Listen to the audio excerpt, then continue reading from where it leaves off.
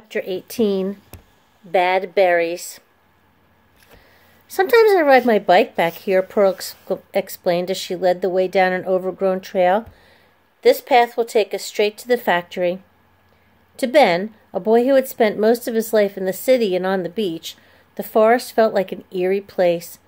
The sun trickled through the leaves, casting weird shadows. Strange sounds rustled among the treetops. Dr. Wu's guidebook had said that Sasquatches live in the forest, and Ben could see why.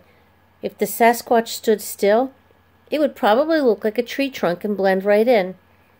But because it was following a girl who was feeding it chunks of chocolate, it didn't blend in at all. "Go easy on the chocolate," Ben told Pearl. "We can't run out before we get there." I know, Pearl said as she handed the Sasquatch another piece. The creature seemed perfectly happy, stomping along, collecting the offerings. Ben was starting to get used to its nasty scent, the same way he'd gotten used to the scent of hamster droppings. "You know what I don't understand," Ben said. "If this thing lives in the imaginary world, then how did it get here? And where exactly is the imaginary world?" "When we meet Dr. Wu, let's ask her," Pearl said. "You think we'll get to meet her?" "Sure. We've rescued the Sasquatch. The least she can do is thank us. Maybe she'll give us a cool reward." Pearl stopped walking. The Sasquatch stopped walking. Ben, who was trying to imagine what kind of reward might come from the mysterious Dr. Wu, bumped right into the Sasquatch's leg. "What?" "Shh," Pearl hissed, a finger to her lips. The Sasquatch put a finger to its lips and repeated, "Shh." They reached the end of the forest. The wrought iron fence was across the street, and just beyond the fence stood the old factory. "Oh no," Ben said, when he spotted the red wagon and the two people in their red overalls and red baseball caps. "It's that lady and her daughter."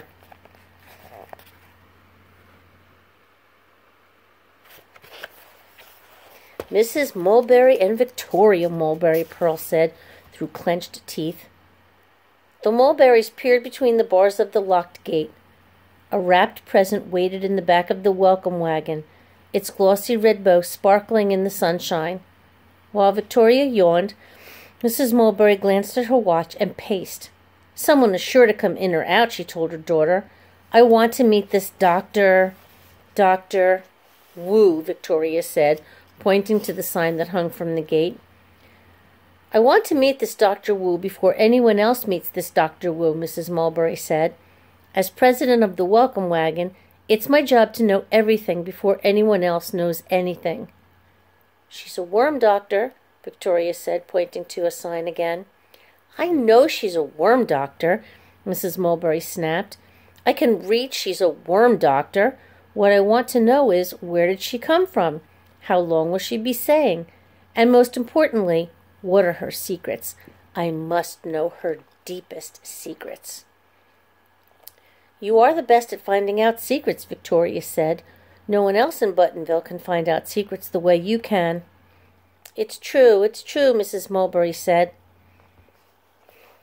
She stuck her thumbs under her overall straps and pushed out her chest. "I can smell a secret a mile away." "Drat," Pearl said as she peered over a huckleberry bush. "If Mrs. Mulberry sees the Sasquatch, then she'll tell the whole town. She's the biggest gossip on the planet. How are we going to get past her?" "I'm not sure," Ben said from behind the same bush.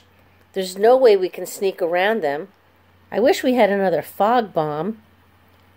Just as he said that, the Sasquatch swatted at a fly, breaking a branch in the process. Victoria Mulberry spun around and looked through her super-thick lenses toward the forest.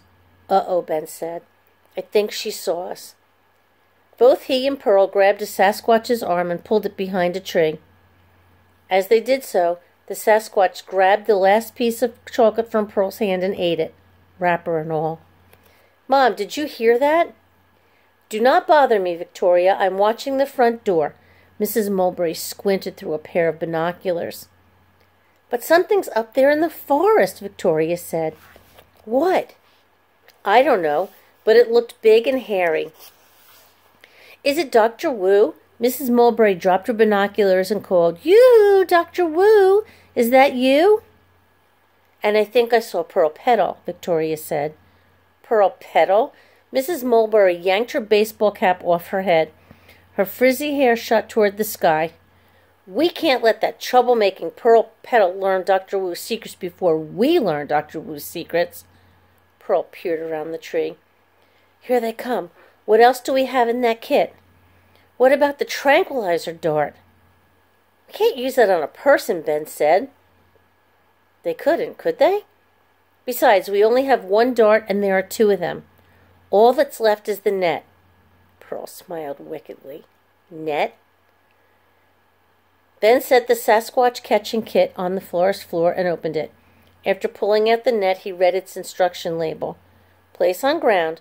When the Sasquatch steps into the center, pull cord.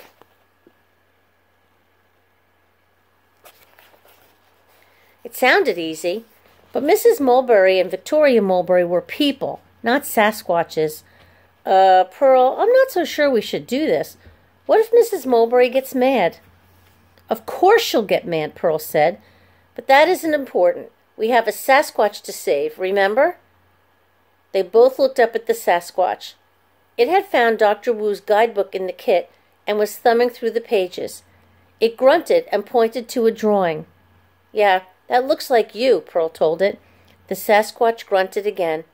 Chocolate specks glistened on its yellow teeth as it smiled. Pearl whispered to Ben, "It's kind of like a big teddy bear."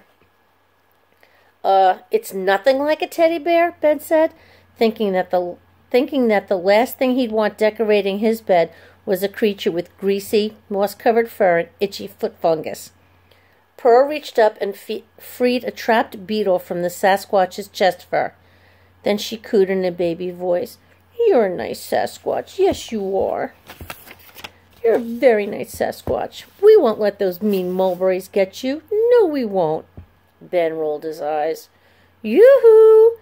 Ben clutched the net and took a long, deep breath. When his parents found out that he trapped the president of the Buttonville Welcome Wagon and her daughter in a net, they'd explode. But saving a Sasquatch seemed a million times more important than anything else at that moment. So Ben reached around the tree and threw the net onto the ground.